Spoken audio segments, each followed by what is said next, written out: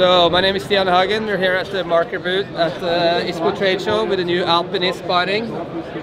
Alpinist. It's a new lightweight touring binding, 245 grams without brake. You have 3 different walk modes. So you have flat, 9 degree, or you can have a 5 degree walk mode. Also have a new rubber bushing here underneath the binding that stops all kinds of icing. Also, the reason why we only have 2 springs is to have less room where the ice can build up underneath the front binding. We also have the option of a brake at 90 grams.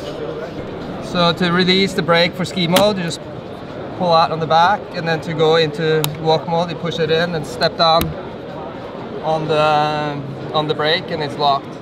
And then that's the 5 degree walk mode. Flip it around, and you have a 9 degree or a 0. And then you don't need to push it all the way back, so you can easily move it with your basket or your pole.